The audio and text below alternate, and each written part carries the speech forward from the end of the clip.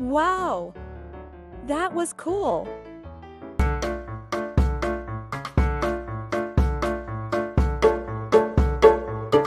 Have you ever heard of plants that can eat insects? It may sound like something out of a science fiction movie, but it's actually true. One of the most famous insect-eating plants is the Venus flytrap, also known as a flytrap plant. The Venus flytrap gets its name from the Roman goddess of love and beauty, Venus, and the trap-like structure of its leaves, which resemble a traditional mousetrap. These plants are unique and fascinating, and in this essay, we will explore their interesting features, how they catch insects, and how they grow and survive. Flytrap plants are found in wetlands, bogs, and other moist areas in the southeastern United States, particularly in North and South Carolina.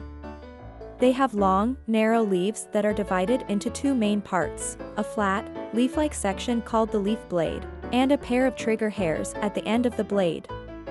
The leaves also have a small stem-like structure called a petiole, which connects the leaf blade to the root system. Flytrap plants have evolved to catch insects in order to supplement the nutrients they get from the soil.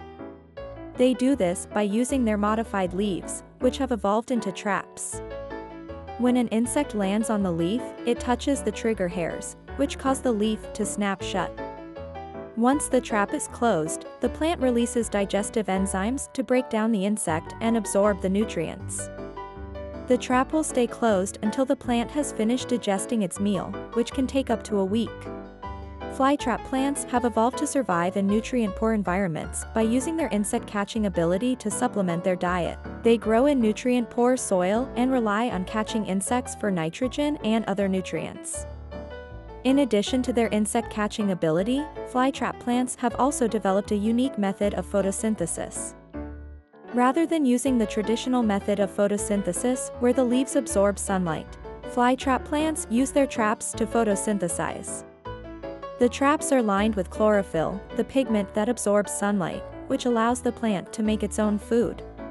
Flytrap plants also rely on their natural habitat to survive.